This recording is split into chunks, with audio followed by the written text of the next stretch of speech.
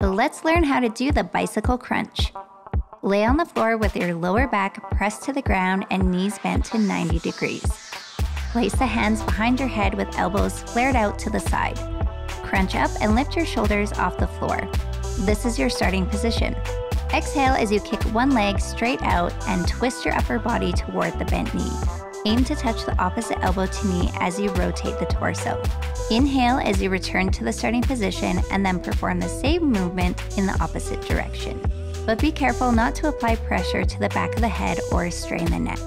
Continue alternating from side to side for the desired amount of reps. Avoid letting the elbows fold inward and don't tuck the chin to the chest. Keep the chin lifted and try to maintain that abdominal crunch to keep the shoulders lifted off the ground. Keep this movement slow and controlled. Proper quality reps will be much more beneficial than performing this exercise too fast.